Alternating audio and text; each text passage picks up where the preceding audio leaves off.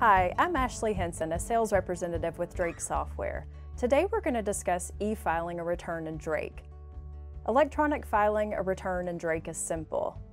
After completing data entry for a return, follow 3 simple steps to e-file the return. The first step is to calculate the return. From your data entry screen, you can hit Control-C to calculate the return. This will produce your calculation results. From here, you'll be able to see if you're eligible to e-file. If you have any error messages, now's the time to clear those up.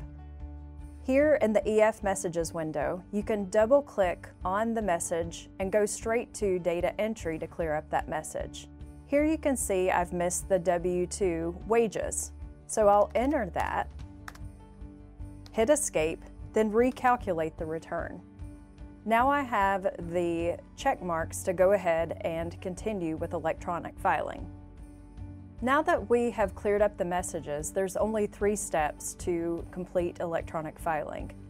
Go to your home screen, go to the EF tab, go to Select Returns for EF, or you can use the hotkey Control-S.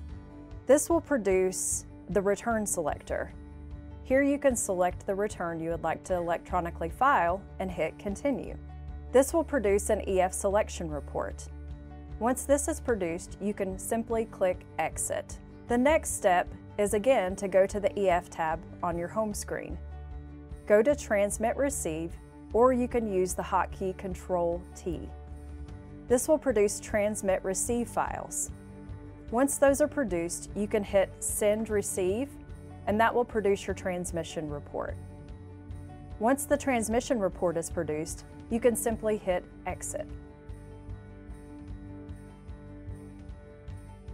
Once those files are transmitted and received and your session is complete, you can hit Exit.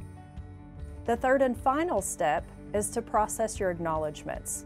Go to the EF tab at the top of your home screen, down to Process Acts, and this will produce a pending ACK report.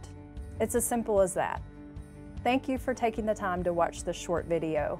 Please feel free to give us a call if you have any questions.